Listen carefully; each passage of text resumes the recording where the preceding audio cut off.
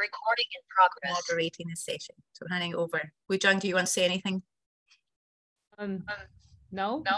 Just remind people to tune into the tutorial channel. And I don't know, should I introduce Valentina? I guess I forgot to introduce myself yesterday too. Anyway, I am Woo-Jung. I'm a senior oceanographer at the 5 Physics Lab in UW, just so that you know who I am, because I didn't introduce myself. I wanted to introduce Valentina Staneva. She's a senior data scientist at the eScience Institute at the University of Washington. So she's gonna tell us, give us a tutorial on overview of machine learning. And I guess, Valentina, please take it over. Hello, everybody. Can everybody hear me fine?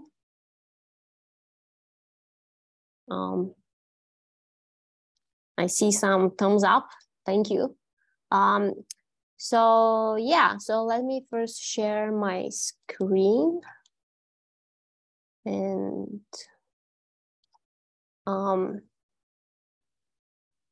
so the plan for this lecture is to basically, I'll just give an overview of machine learning and how it kind of some important concepts and how it has been used in oceanography specifically. And this would be only slides, so there's not really gonna be a lot of hands-on stuff. On Thursday, you will have a little bit more tutorials, but I'll also share some materials that you can go and do on your own. Just kind of as a few words about myself, my background is in math and statistics, but I have been working on some projects in ocean acoustics for the last several years. And through these experiences, I've also kind of, apart from working on projects, I've been very interested in kind of applying machine learning techniques to problems in oceanography, but also teaching other people how to use those techniques in their own projects. So I've been teaching some different versions of machine learning tutorials in OceanHackWeek over the years. And today you're gonna have the slides version, which the disadvantage of that is that I sometimes tend to talk a lot.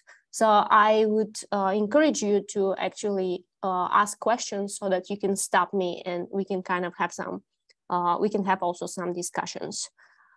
So this is the plan for today. Basically, I'll go through several main things that everybody who's starting to do some machine learning projects, they'll have to go through that. So the first thing would be to convert oceanography problems to machine learning problems. And that's, although sounds simple, actually, you know, like you may spend more time here than in some follow-up stage. Distinguish between different types of machine learning problems that can guide you to figure out which methods to use later on. You'll have to convert your unstructured data sets so that they're ready for machine learning. So we'll discuss this a little bit. In the end, you'll have to evaluate your performance. And I'll spend a little bit of time in the end discussing some advantages of deep learning methods and some common architectures. So this would be, as I said, this would be like just kind of a slides presentation, but I have some tutorials. Oops, sorry. Anyway, you can see that. So basically there's in the GitHub repo, in the folder with the tutorials, I have a link to the slides, so you can find the slides yourself and follow together. But I also have some notebooks that are kind of from previous years. We've had some tutorials, and this specific example goes through several different kind of steps of machine learning with an example of whale call data. So I encourage you to kind of like go through these on your own, and I'll be around over the week so people can ask me questions. And there are many other tutorials, but this is something that I have, so I share this so that you can kind of go through the steps if you want. And I'm happy to answer questions on this tutorial, or if you're doing another tutorial, I'm around and happy to help during the week. So so this is the link, and back to kind of like the slides. And there are a few kind of separate categories of machine learning that are usually good to identify. So first is supervised learning. And that's usually, the idea is that you actually have some training data. And if you think of the analogy with school, you actually have a teacher who's teaching you and providing expert labels, which could be a book. And then you kind of get some, you use those labels with the data, you get trained, and in the end you get tested as in school. So this is kind of the idea of supervised learning. Unsupervised learning is more analogical to how children learn. They kind of a little bit look at a few things. They kind of find patterns on their own. Nobody's teaching them, but they can learn things on their own. So for example, an example of supervised learning is when in oceanography is when you go and you troll and you actually count what kind of fish you get. So this is kind of like you have some sort of ground truth of what's in the ocean. And you can use that for some further analysis. An example of unsupervised learning is looking at these patterns, kind of like eddy patterns in the ocean, and just discover some interesting patterns about that without really any sort of extra information. And a lot of problems are either in this category or some combination of both. But there's also reinforcement learning, where usually you're driven by some award, and you go out and you don't have labels, but you go and explore the environment and figure out things based on the reward. And a good example of this is with robots. Here's some sort of underwater vehicle, and they can kind of go explore and figure out something on their own. So I'll spend most time like talking about supervised learning and unsupervised learning. I won't talk about reinforcement learning, but it's important to remember that there's all these problems and they're very relevant, especially if you're building some sort of agent exploring the ocean. So I like to start with this diagram, which was created by Andreas Müller, who is one of the developers of a famous package in Python, which is called scikit-learn. So this diagram is trying to solve a problem that's kind of unsolvable. It's basically trying to give you guidance of figuring out which methods to use for your project.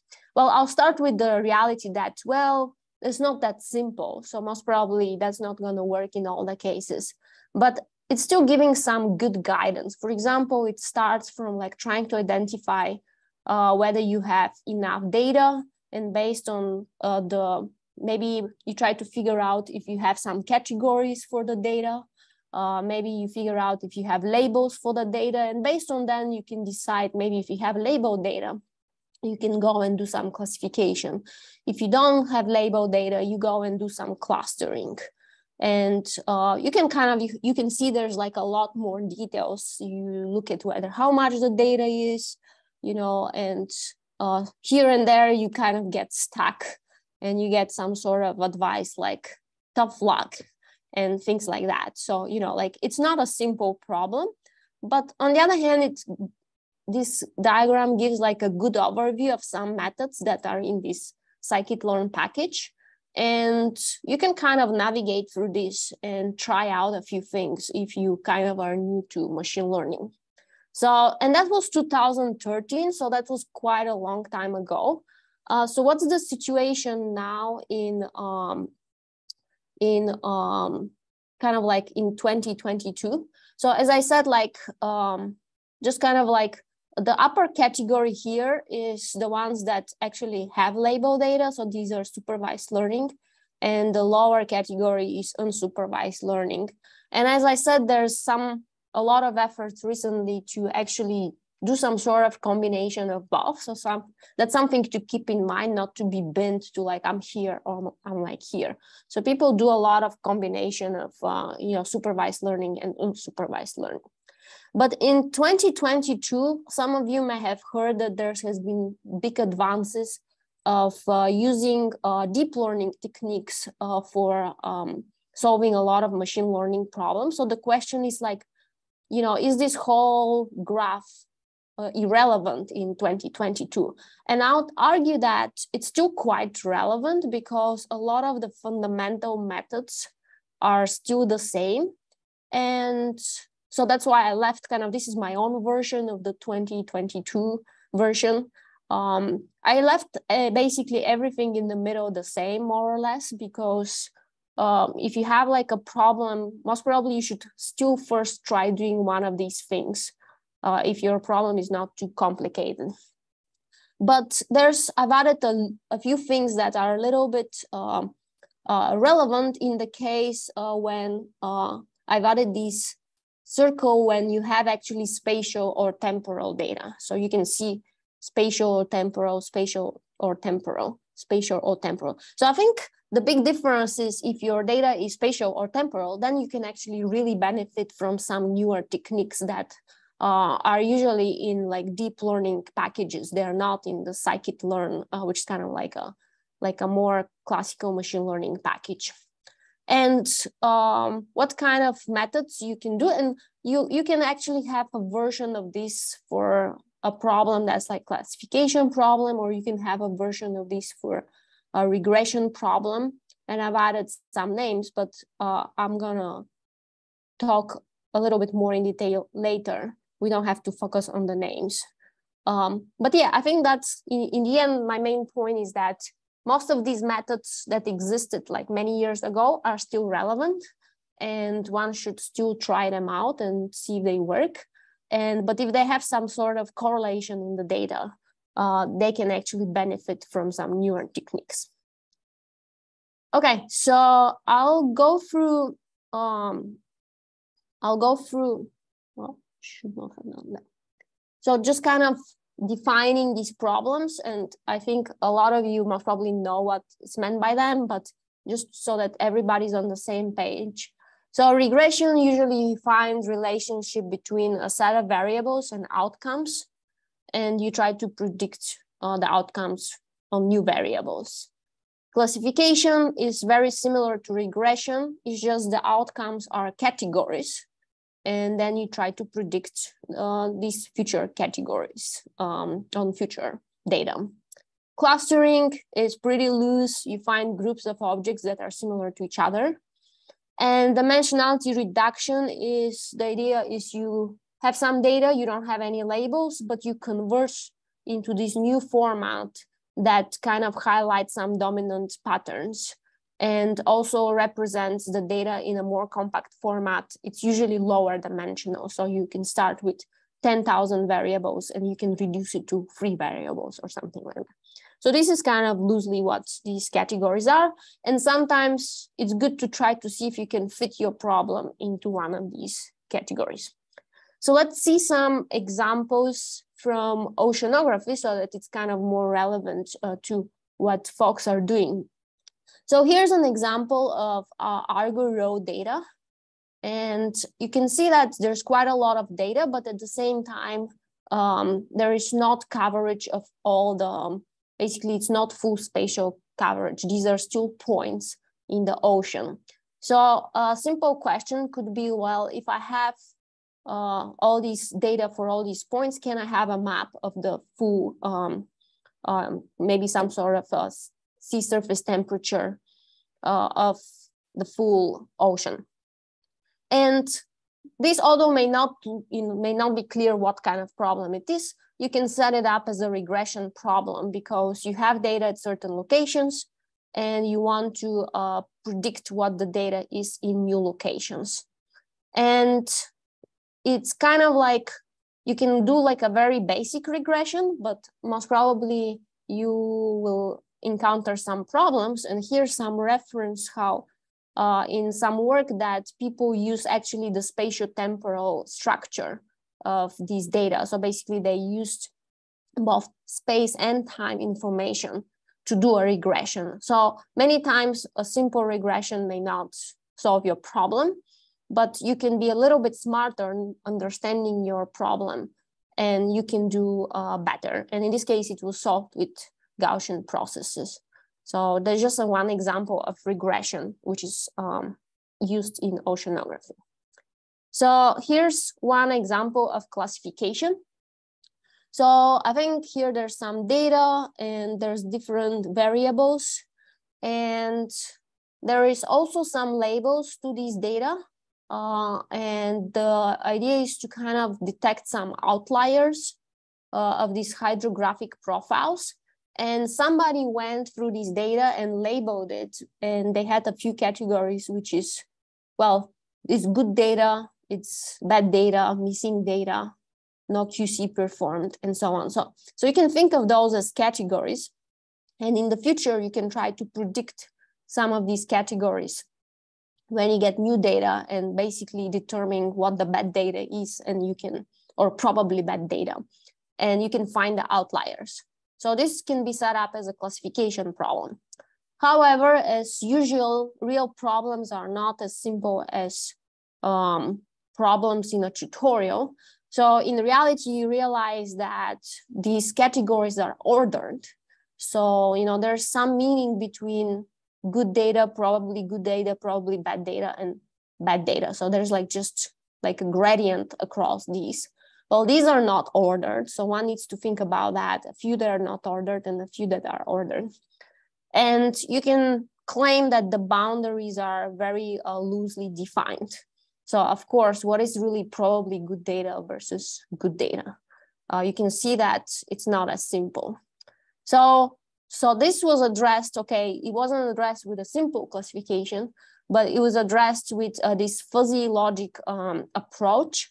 And there's some reference for this work, and there's actually a package called COTD, which is addressing this problem. So again, we realize it's kind of like a classification problem, but we have to do a little bit more to adapt it to the oceanographic problem. Here's one example of identifying clusters in cyanobacterial genus Muria.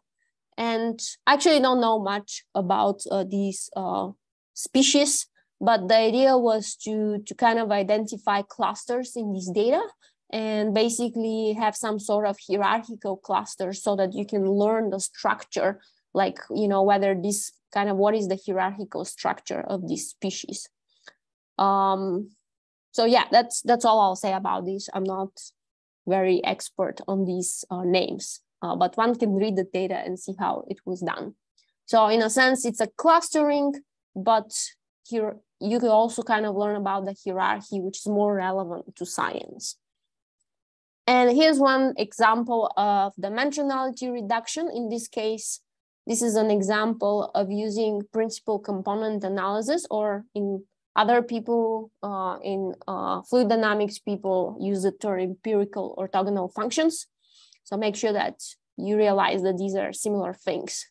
And in this case, we look at some data from El Nino, and you try to find the patterns in this data. You don't have any labels, you just look at the patterns.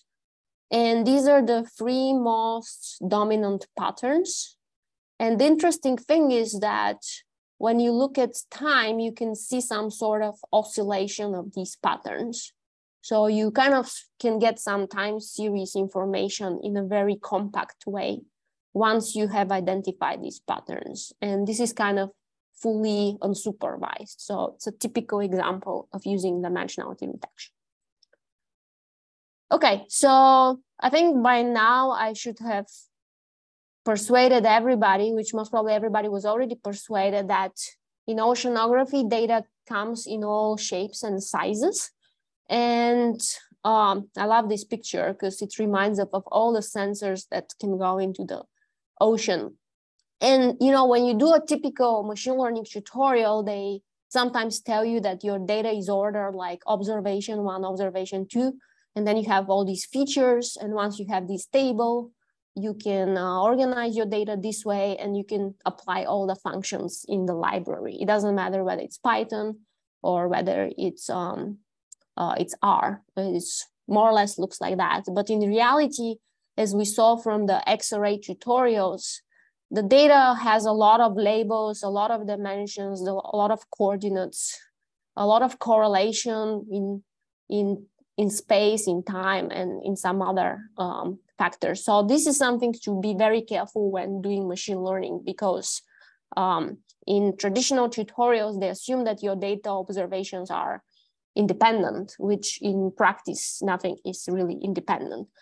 So one kind of needs to think through that. And this is kind of like just a little diagram of thinking of, let's say now we're trying to do supervised learning, how would the pipeline look like?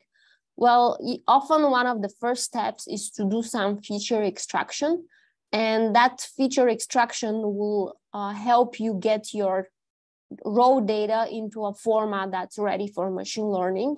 So maybe in the end, your data will look something like that, but you'll kind of have to do some work to do that. And once you have that, you can have some model, you can have some predictions. You can compare the predictions with your labels. You have to have some quality metric, and based on this metric, you can improve your algorithm. And you can kind of do this again and again. So these are kind of a few of the main components of a supervised learning pipeline. So let's think through like an example of feature engineering. So this is an example of a hydrophone signal. So this is audio and it's raw data. So of course it's not organized maybe as you wish. It's very oscillating. So one of the first steps one would have to do in order to do something with this kind of data is to think through what kind of features they can create so that they can use it in machine learning. So one of the typical cases for such data is to create like a set of features. In this case, they're like spectral features. Kind of a lot of them are used in music. And you can create a set of variables. And then you're gonna have, once you have a list of those, you can have something that looks like this data set. So you have feature 1, feature 2, feature 3, and so on. So this is one approach. It's been used a lot, many times. And once you have something like that, you can apply some simple methods like logistic regression or decision tree. These are rather simple methods, and they just work on a set of variables. Another way to do it is to do a filter on this data and convert it to a power spectrum. So this is kind of like trying to get some spectral information. After that, you can treat it as 1D vector, because now this variable, this pattern represents some sort of 1D vector.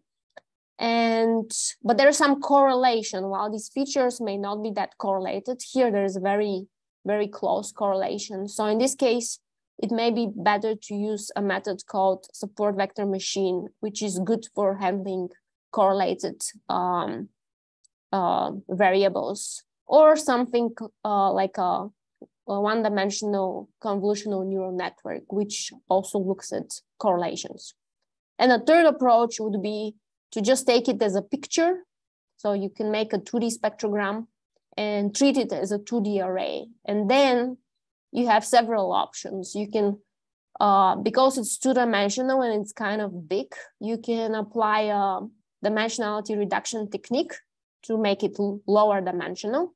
And then you use one of these methods that are suggested here. Or you can treat it as a 2D spectrogram and apply a 2D convolutional neural network, which would take into account the correlations. So the details of these methods don't matter that much. The main point here is that you can have different features and you'll capture different correlations in your data. And here's like a set of like popular methods that people use. And some of them are rather simple. There are these linear classifiers, and some of them are more complex. So linear classifiers, you have some points in space, and the idea is you can just draw a line to separate these points. And usually it's not perfect, like in this picture, but more or less you can kind of have some, you can even sometimes transform your data into some other space and then draw a linear line. So here are several cases where you have like linear classifiers. Logistic regression is one of them. And the good thing is that because it's a regression, you can have very interpretable features and weights associated with them. You can have another method, which is support vector machines. As I said, it's good when data is coming from the same sensor. So when there's some correlation in the variables, but it can be slow. And then there's another method, which is actually very fast and very scalable, but works when your data is counts. So it's called naive Bayes. So there are different methods for different situations, but sometimes you kind of have to compare several of them. On the other hand, if you want to kind of separate these points, you cannot draw a line. So we need to kind of think smarter. We have to draw something like a circle. And for this, you can use nonlinear classifiers. One of the most simple ones is a decision tree, which basically just makes decision. If this is greater than this, do that. If this is less than this, select this category. And it's very interpretable, but actually it doesn't work that well in practice. So what works better is something called random forest, which combines several trees. And it's really powerful because works with data which is categorical or non-categorical. So some of these methods here on the left-hand side don't work well with categorical data. And another method is gradient boosting, which is also pretty good, pretty similar to random forest. So this is kind of like a quick overview. Like I know it's a lot of terms. If you have not seen them, you may have to read more about them. But the idea is that I would always suggest, if you have a problem, to try at least one linear classifier and one non-linear classifier, just so that you have a comparison of both. So I'll stop here for a second, maybe, to see if people have some questions on this kind of, just kind of the general path of getting started with machine learning. Are there any questions? We haven't seen any so far in the channel. Someone might be typing. Okay, someone just asked a very basic question. What is ground truth? That's a good question. Like, I'll look at this. I like this example because I thought through this a little bit. So we have the fish here, and I think this is some cartoon. And the idea is, you can say, well, this is ground truth. But the truth is, there's some study how they learn how the fish is of size bigger than, I don't know, 5 centimeters. And the truth is that that's what they learned. But the truth is that all the fish that was less than 5 centimeters, it fell through the net. So it's an example of how your ground truth can be wrong, right? So you always have something wrong. I mean, there's never going to be perfect ground truth, but depending on the problem, you'll have to work with what you have. So in this case, at least you acknowledge that you're not going to learn anything about fish that is smaller than 5 centimeters. So I think it's okay not to have perfect ground truth, but it's important to acknowledge what's missing in your labels. You know, there's always issues with labels. We're human, we make mistakes. We don't know sometimes we don't know what we want to learn something about the ocean. So we don't really, if we had all the answers, maybe we don't have to do research, but we have a lot of open questions, but there's some knowledge that we already have. So we just decide how to use that. So is that kind of helping with the question? I think the important thing is to understand the limitations of the ground truth. And there is a separate question is, do you recommend pre-processing your data like detrending or standardizing? It kind of depends. I have maybe one of my next slides will dive into this, that in the past, people did a lot of pre-processing, but these days, some methods can handle a little bit more raw data. So I think it's good to try to kind of like to keep your data as raw as possible. but you also should understand the assumptions of the method, and some methods have this requirement that you need to standardize your data. So it a little bit depends from method to method. I think it's important to understand why you're doing this pre-processing, as opposed to follow a tutorial. Like we always do that. I think that can lead to many mistakes. I think if you're doing some detrending, you really need to understand what trend you are removing. If you're kind of equalizing, like making the variance to be 1, because, maybe that's already you're going to lose important information if you do that. So yeah, I would say that do that, but like understand why you're doing it. And some methods, they always recommend it, but understand what you're losing by doing it. So for example, in this case, where is it? Sorry, like this example, you can actually do some filtering, right? Maybe you can clean a little bit outliers, and maybe it can help. But maybe like random forest is a method that maybe it can handle it without the outliers. Of course, if they're really crazy outliers, you may need that, and that's why people have these QC techniques. But if you could get by with less pre-processing, it's even better, unless you really know what needs to be processed.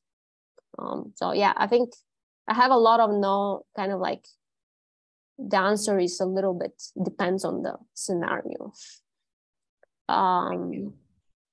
Yeah, but some methods have assumptions, so it's good to read what these assumptions are.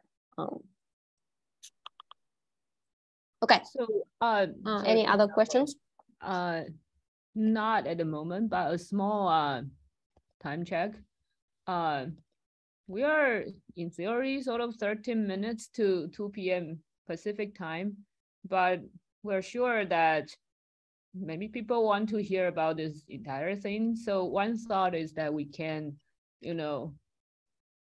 maybe take a small break at the end of the hour. And then for those of you who want to continue to tune in on this tutorial, we can keep going for like maybe half an hour, but we will definitely record that part for anyone who cannot continue. What do you think, Valentina? I'm fine with that, and I have no idea how 30 minutes just passed by. So sorry for that. Oh, no worries. I actually noticed that maybe just 15 minutes ago. So, all right. So, should I let you know at 2? Yeah. Okay. I can then go through a few things a little bit quicker too, so that people at least know what to look at when they start their project. But I think a few of the next kind of discussions is a little bit deciding, kind of understanding the performance and, the types of method that you select. So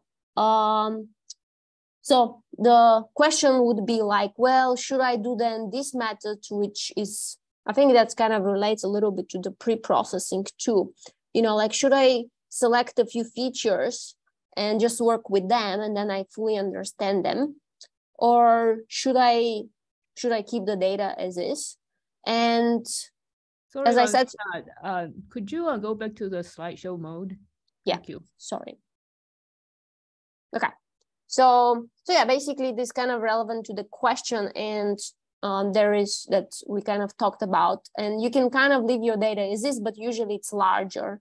And then you need to have some methods which can handle more complex relationships. So there's this notion of model complexity. So like a linear regression is a very simple model, but you can have some sort of complex nonlinear regression neural network that is very complex model with many, many parameters. And you can say that there is no free lunch because there is this notion of bias variance trade-off. And the idea is that if you have like a very simple model, you'll be very biased because your model is very limited. And if you have a very complex model, you will be less biased, but you can you can have more variance in the sense that you can start overfitting on your data because your model is too flexible. So in the end, there's kind of like golden middle between these, you know, like very simple models versus very complex models, where your prediction error would be as low as possible. And because the prediction error is a combination of the variance and bias, so you can have less variance and more bias, or kind of the other way around. So kind of the goal is to be somewhere here, and the process kind of on this left-hand side is usually what's called underfitting. So your model is too limited, and on this side, you start to overfit to your data. So that's something to keep in mind. And in order to avoid all this stuff, you actually have to do a lot of work to really understand what your performance is on some testing data. And the rule is that you need to kind of put away some data set for testing. And you should not use these data set for model selection and parameter tuning. And the rule is actually to use it only once, which I know many people never do that. But in a sense, this should be your final evaluation. But you can have what's called, so the test set, you just leave it out, but you can have what's called validation set, which is part of your training set. And you can use that many times. So the idea is to kind of split these test set and validation set. And the validation you can use as much as you want. But in the end, you're gonna evaluate your performance on this new untouched testing set. So this is kind of important to avoid actually overfitting. And you can say that, well, if you just have one validation set, maybe your problem would be biased towards this validation set. So why not have several ones? And the way this is done with something called k-fault cross-validation. So the idea is that this is your test data, you leave it out. This is your training data. You can split your training data multiple times, and you can call one fault to be the validation one, and the other ones are called the training ones. And then you can alternate on each split. So this way you have 1, 2, 3, 4, 5 different validation sets each time you do this experiment. And it's kind of nice because you're not biased toward one, you can see the performance better. Of course, it's more expensive to do that, but it's a good strategy. And the nice thing is because you have 5 of them, in the end, you can average the performance over all of them. So that's good because you're not biased to this one. But you also get a variance estimate because you have 5 of them, so you have mean and variance. So you get really a sense of the performance of your algorithm, not just as a point estimate, but also as a statistical estimate. So in practice though, you have to do more, not just that. And the reason is that many times the samples have very tilted distributions. So you may want to get some samples which preserve like the label distribution of your of your data. So you have to stratify it based on the labels. You can sometimes balance the samples because if they're too tilted, you may have bad performance. Sometimes there's groups. For example, you have cruise data from different cruises. You may want to do group cross-validation where you make sure that you predict on a new cruise every time so that you're not biased to your cruise data. You also, if you're considering time series, you may want always to predict like on the future, or so that you train on the past and predict on the future, or kind of do some other versions. And here I have a link for all of you to kind of, it's from scikit-learn, to kind of look, even if you use R, I think the link is good to make you think of all the ways you can split your data. And now kind of getting back to like, well, we're at the final stage and we kind of want to evaluate the performance. And I think here it's one of the hardest parts. Like, I think you can figure out the methods, but figure out what the outcome is, it's not as simple. So let's say that somebody says the algorithm achieved an accuracy of 99%. That sounds very good, but you should always ask more questions than just kind of reading this and taking it as is. So you can ask, well, if it's accuracy of 99%, on which set was this accuracy? Was it the training? Was it the validation? Did you split them properly? Did you use that set for parameter selection? Because if they used it, then this means this is the validation set. This is not the test set. You can ask other questions. What are your baselines? What accuracy will you achieve if you only predict no and yes? So you may actually get better performance if you just do something stupid and say no all the time. So that can be a misleading number. What if you randomly guess? So you need to have some baselines. Can you tune your detection threshold to select only detections with very high confidence? Most probably you need to do some more work here, because there is, one can kind of decide whether they want to kind of assume the detections with low confidence are true. And then what else? Can you ensure you retrieve most objects, even if some detections are wrong? You can remove the wrong ones manually after that. So this is like an example when we have, it's kind of in the tutorial, and you have like the task is to find right whale up calls. And the truth is there are very few of those in the data set.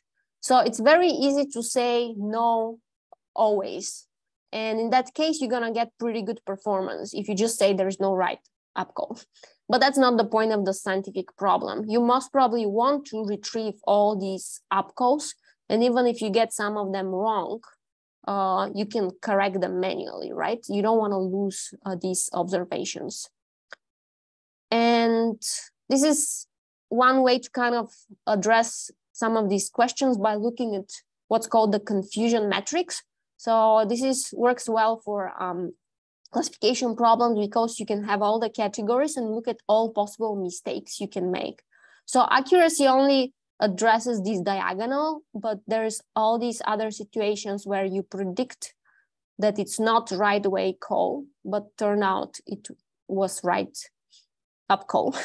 So basically you predict no, but it's true.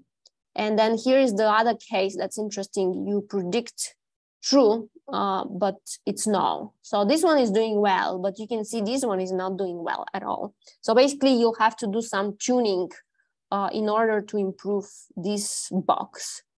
And you can do this by tune a threshold, which kind of decides whether you should be more conservative calling things an up call or less conservative.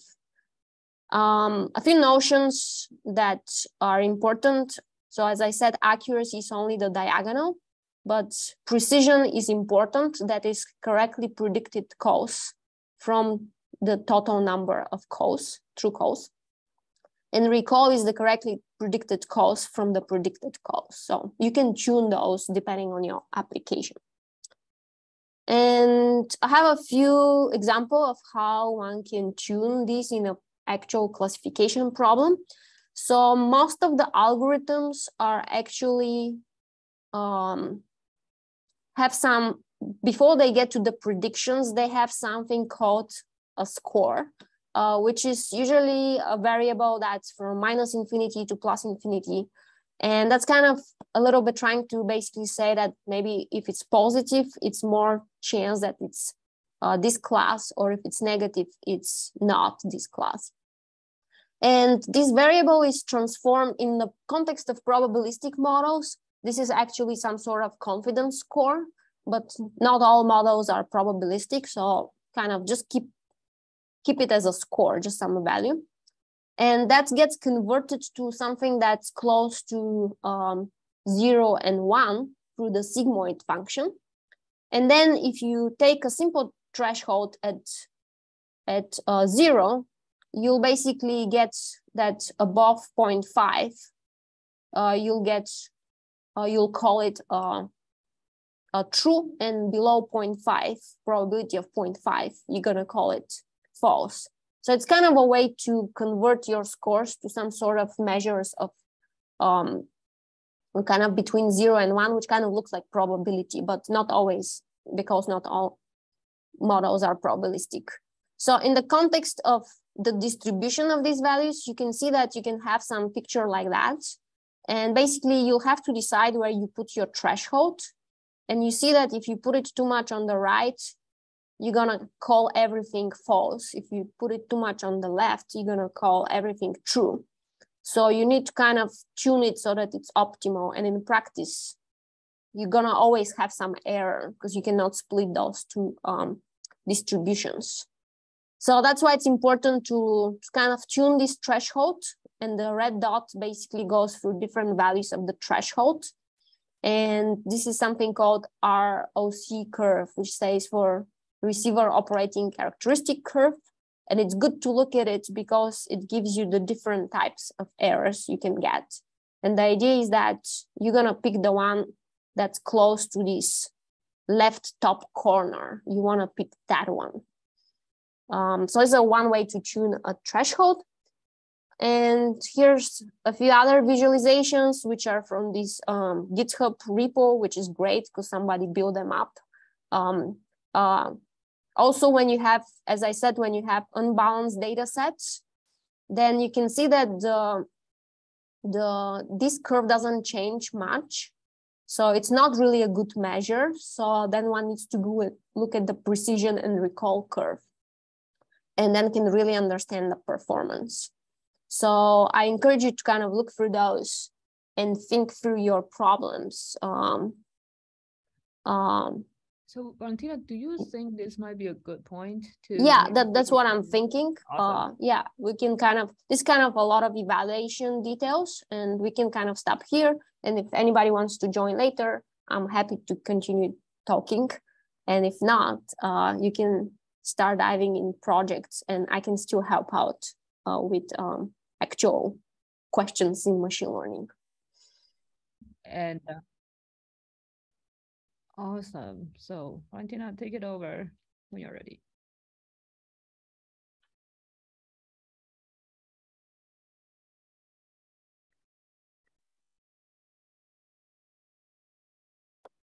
All right, can people hear me?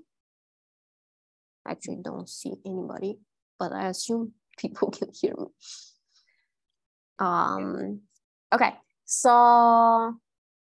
I'll try to be quick, just to kind of go through a few. Basically, I'll talk a little bit just about deep learning and how that relates to the previous points I said. Before that, kind of on the main lesson is we have to spend a lot of time on evaluation. And this reference I kind of want to share is, it's kind of people talk about the machine learning reproducibility and whether you can kind of, when you kind of train some models, whether you can really whether this is reliable and can be reproduced. And there's some recent study in which they kind of looked through some papers and tried to identify some issues with the evaluation or like their strategy and so on. So it's kind of interesting to look at, not so much to blame these people, because I wouldn't blame them because it's not a simple problem, but it's more to look at what can be improved and, read what kind of issues they have identified and basically learn for ourselves and improve it in our projects. And you can see there are just simple things like no test set, but there are some duplicates. There's this notion of leakage where your test set see something from the train set and so on. So I encourage you kind of looking through that.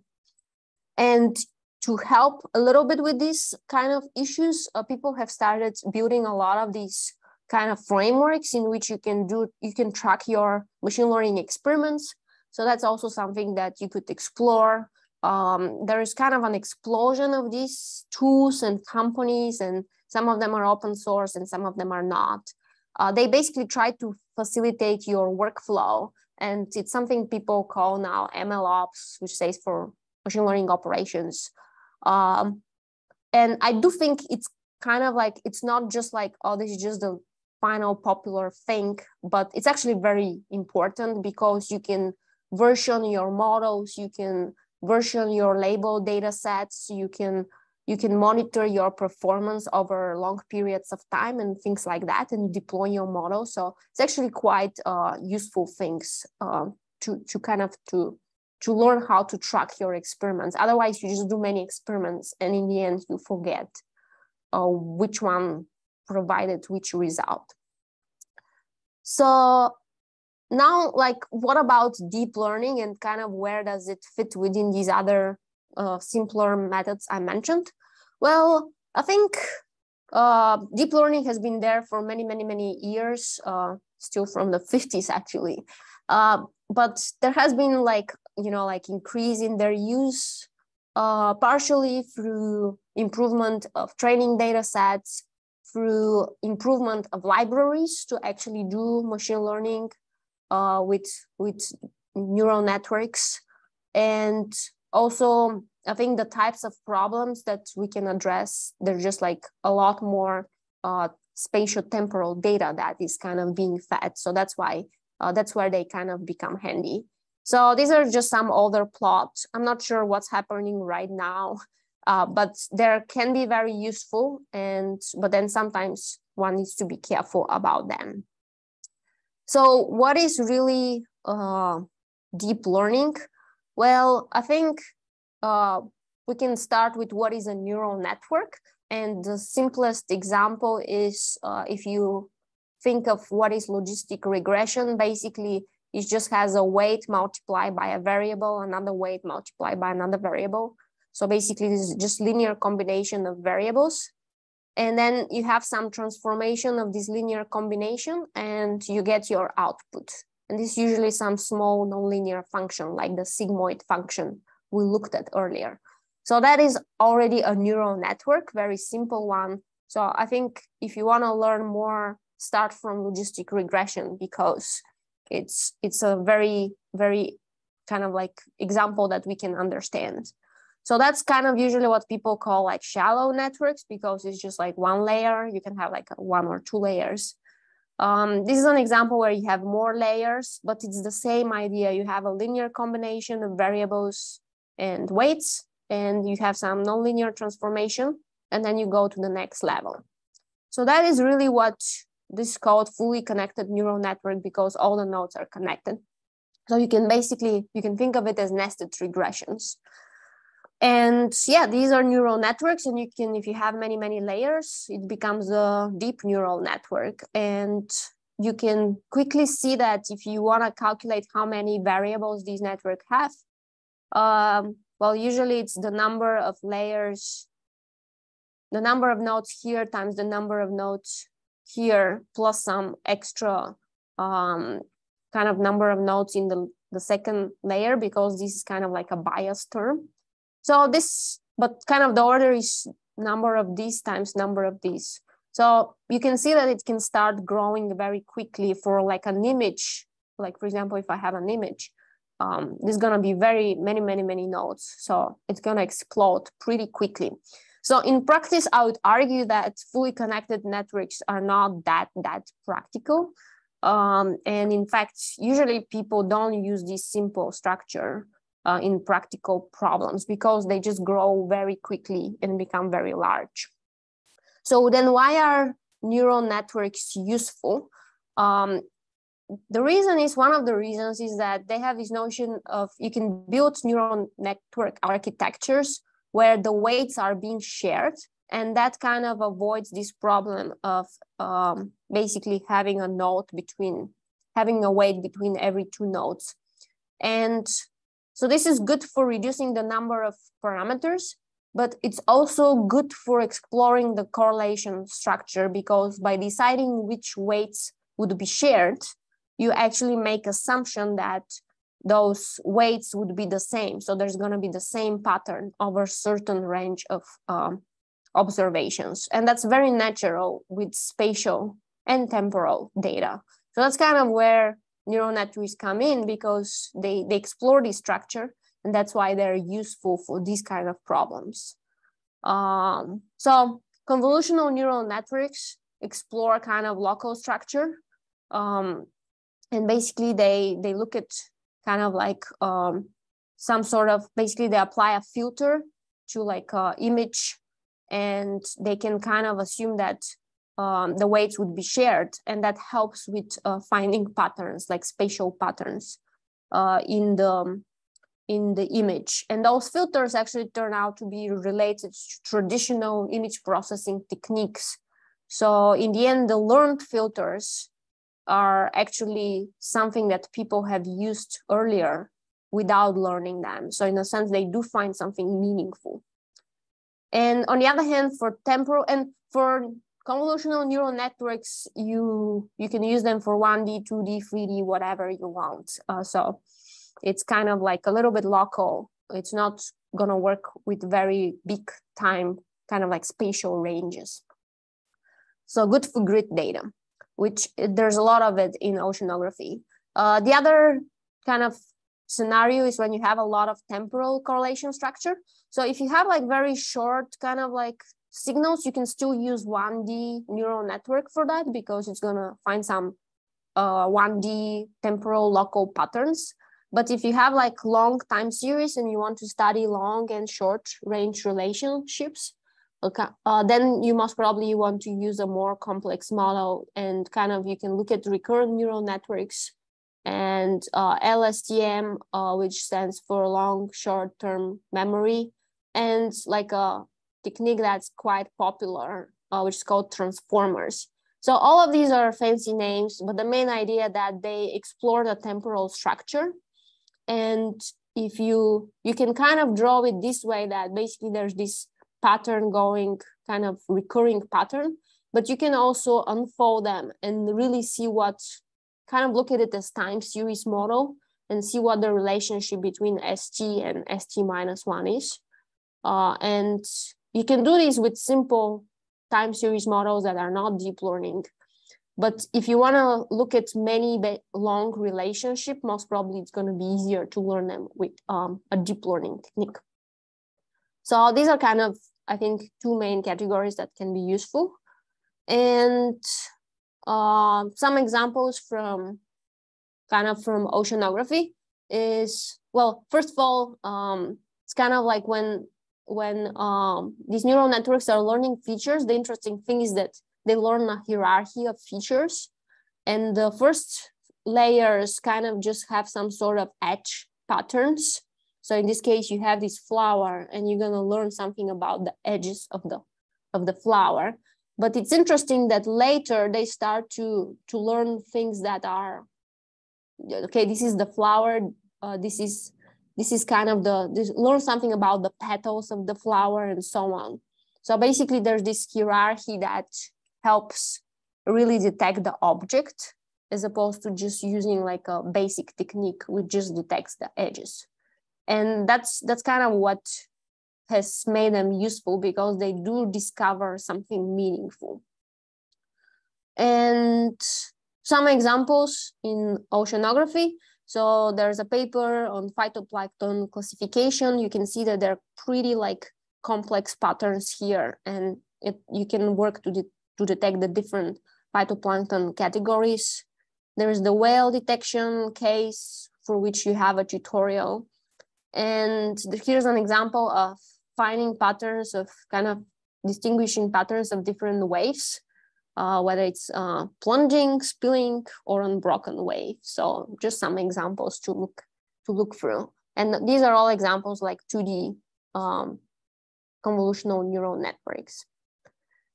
So the initial success of deep learning relied on building big training data sets, as I say, not so much more on like the architecture.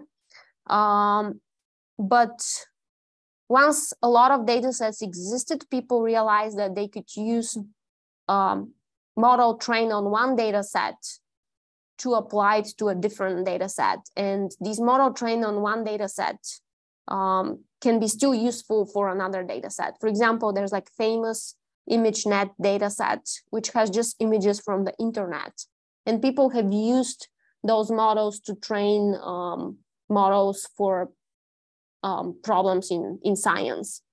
And the reason is that, as I said, the features, the lower features are relevant. They're kind of local features, so they could be useful across domains. And that's kind of the notion of transfer learning, where you don't have a lot of data for your problem. You can use a model trained on another similar problem, and just retrain it a little bit and kind of fine tune it to your problem. And here's an example of fish image classification. But there's a lot of examples that exist. So that's something to keep in mind. And sometimes it works, sometimes it doesn't. You kind of have to try things out. One other reason that these very complex model work is kind of that, well, first, if we think of the previous example that we talked about, bias, variance, trade-off, basically they tell us if the, so in this case, capacity means complexity. So this is just a picture from a paper. So they told us that if the model is too complex, we're gonna start at some point overfitting on our training data, and the result on the test data would be very bad. That's kind of like bias, variance, trade-off. We know that. So then why on earth would we use these models here, which have like millions and millions of parameters? I mean, these are really complex models. Why would they work?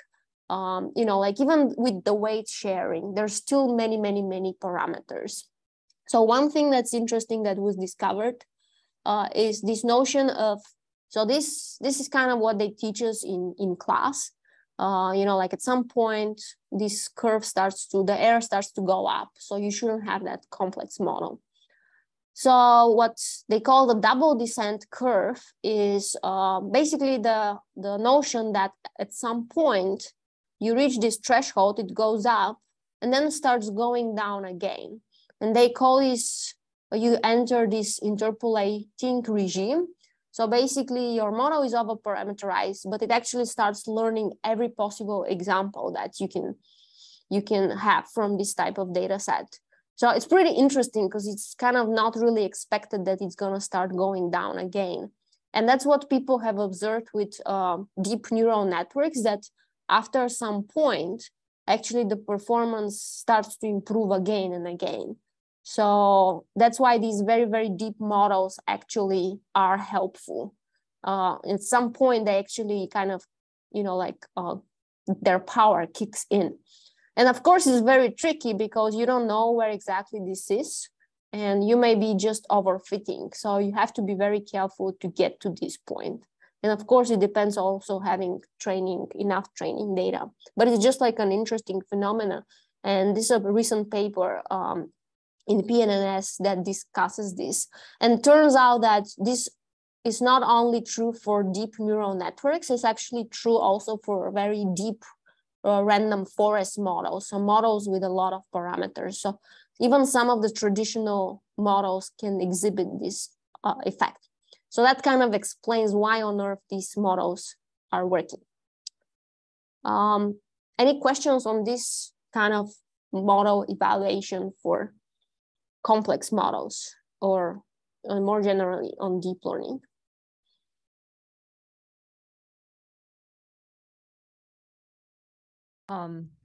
We don't see any specific questions at the moment. Okay, so I think I'll just go through a few examples that are not exactly traditional machine learning problems that can be solved with deep learning. And I'll just kind of point through the names. I'm not gonna talk much about them, but it's good to know when you have problems. So these are more like computer vision problems.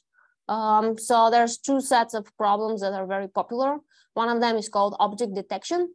And in this case, you have some sort of an object that you can enclose in more or less some sort of box, and you try to detect these objects. And usually your data, if you have some training data, it should be in this format that it is sort of self-contained, and you have a box. It doesn't need to be a box, it could be like a boundary. And you can detect these objects, and the rest is background. That's kind of the idea. And there's this other problem, which is called semantic segmentation. The difference is that in this case, you want to put a label on every pixel. So you don't really necessarily have to have a box, but you usually have some sort of mask that represents the labels of these objects. In this case, the label is the same for all these patterns, but you can actually have different labels, like each one could be a separate category. So this is kind of problems that come up a lot, and computer vision folks tend to use a lot of acronyms. So don't worry about them. I just list them here. There's a lot of acronyms. But once you identify that you need to do this or that, you can find the corresponding methods to do that. And a few of them are here, are famous ones I've listed.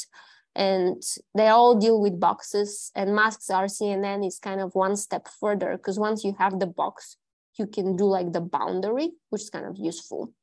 And the UNet type of problems can handle semantic segmentation. And there's a lot of variations here too. There is one more task that's kind of can be handled with deep learning, which is kind of different task. It's kind of trying to do multi-resolution where your data is not very high resolution.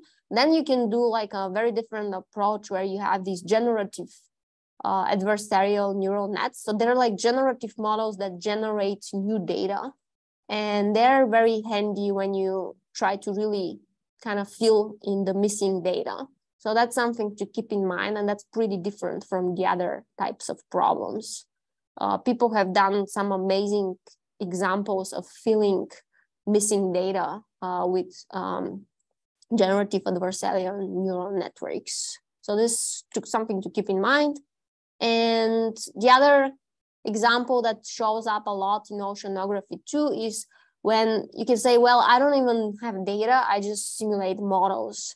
And neural networks have been used a lot for speeding up solutions of differential equations, because in the end, they're just some sort of kind of interpolation scheme. So there are some examples where you can, once you have inputs and outputs of the very expensive differential equation, the solver may take forever to do the right solution.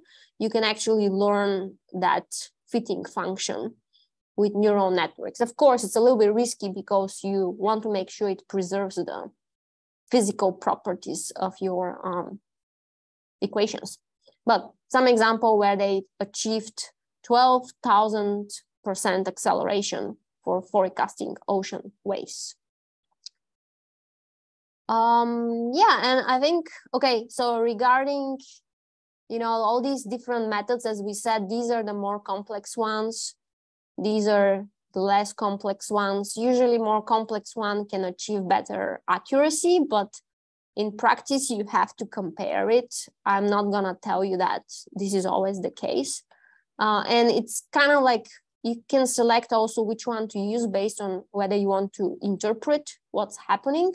And these different methods have different ways of trying to interpret them. So like, for example, in regression, it's very simple. You have coefficients for each variable, and you can say, if I increase these coefficients, the effect will be stronger. Similar with lasso regression, but you limit only a few positive coefficients, so it's even more interpretable. Decision trees have this notion of when do you split on important variables. So that's also useful to tell us where the model is looking at. Random forest has this notion of variable importance, which kind of comes from these individual decision tree splittings. Hierarchical clustering methods have dendrogram structure. PCA methods, you can do something called a biplot to kind of explain what the variables mean. And neural networks, although sometimes they are judged as non-interpretable, sometimes they have, you can look at the individual layers and understand really what they're doing. So each method has their own way. You just kind of have to read more about them.